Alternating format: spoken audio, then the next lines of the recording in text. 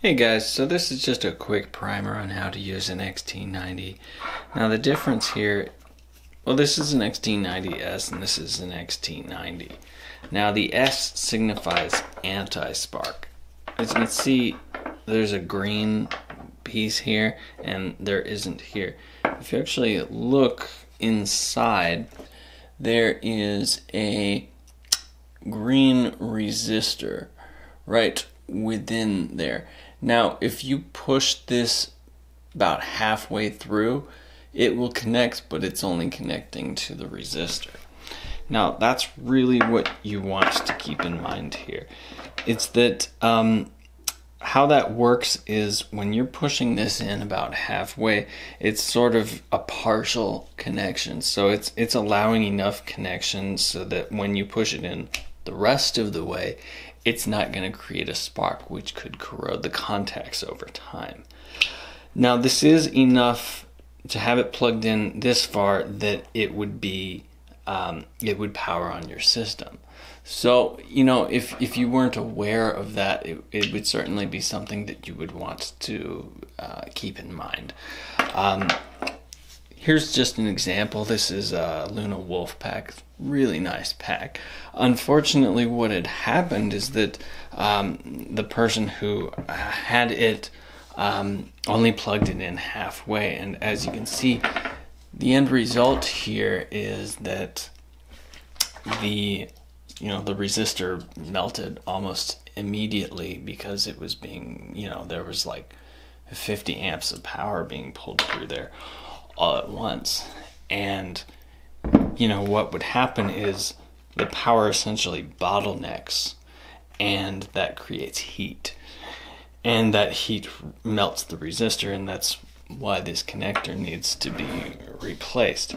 So just to give you a demonstration of how this would work and what you want to keep in mind when using this type of connector is we're just going to use a multimeter. We just have this set to measure resistance, and we're just gonna go through this connector and see what we get.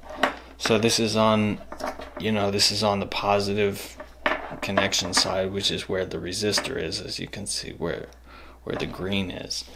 And there's actually a signification right here where it says that it is 6 ohms. Not sure if you can see that or not, but anyways, so right now if you look on the multimeter, it says it's about 7.8 ohms, and that's what we would expect. This is about maybe 40% of the way plugged in.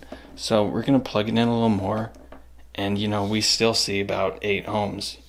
So we're gonna plug it in a little more, and this is more than halfway plugged in right now. So keep that in mind. This is definitely enough to power on a system, but it's not enough to actually use that system. So let's plug it in a little more, plug it in the rest of the way, and now it drops down to an order of magnitude less on the multimeter, which is really what we want. At that level of resistance, it's not going to melt the connector, which is what we want to keep in mind. So that's just something to keep in mind with XT90-S. This is by far the most high quality connector on the market because it's gonna hold up over time, but you do need to know how to use it. You don't want to only have it plugged in halfway, because that could potentially cause a problem with the resistor.